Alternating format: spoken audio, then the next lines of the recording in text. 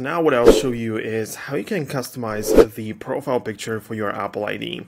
You can see it when you open up the settings on your iPhone, and when you go to your profile section at the top, you can see it right here, that Fox Tech Tutorials, but I only have my initials as the profile picture, which is something I want to change, of course. Now you would expect to just click here, go to the personal information or something, and just change it up in here, but this is no way how I can do that. Instead, of course, at first make sure that you have a picture ready, like I do. It's literally the only picture inside of my gallery.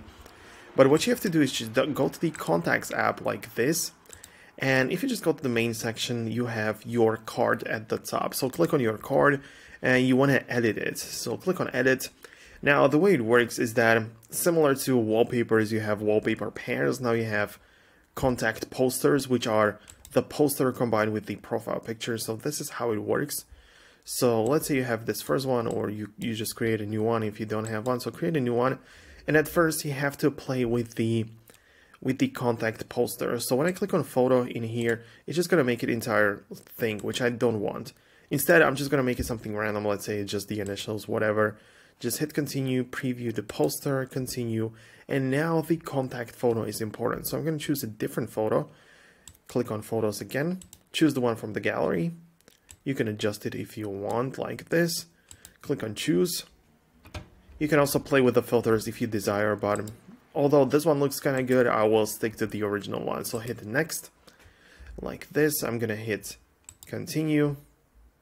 And now I basically have a contact poster, which is very basic. I didn't care about that, as well as the profile picture. So I'm gonna hit done. And when I come back, you can see this is what I look like. And now, of course, coming back to the settings, you're going to notice that the profile picture has been updated and it looks much better. So for whatever reason, you have to do it through the settings. It's not as simple as you would expect it to be, but this is exactly how it works. This is exactly how you can change it up.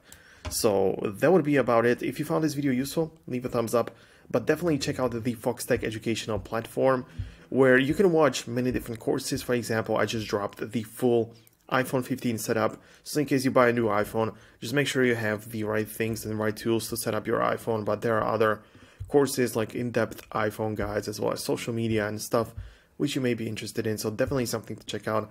Thanks a lot for watching. See you guys later in the future.